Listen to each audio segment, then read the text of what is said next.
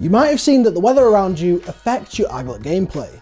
But how does this work? Well, every shoe is given a grip, comfort and protection rating for each weather type. These combine to give a shoe a weather boost rating between -1.2 and 3.2 in the positive for 13 different weather types. This means a shoe like a socks and slides would be a good choice to wear in hot weather, but if it's raining the next day and you're still wearing it, the boost may be negative.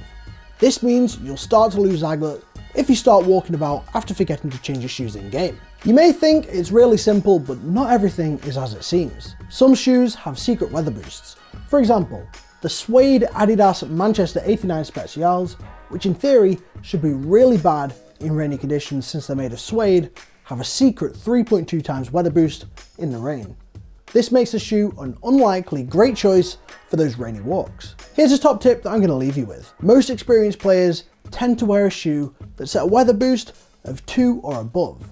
If you copy their lead, you'll definitely be on the road to becoming a successful Aglet player.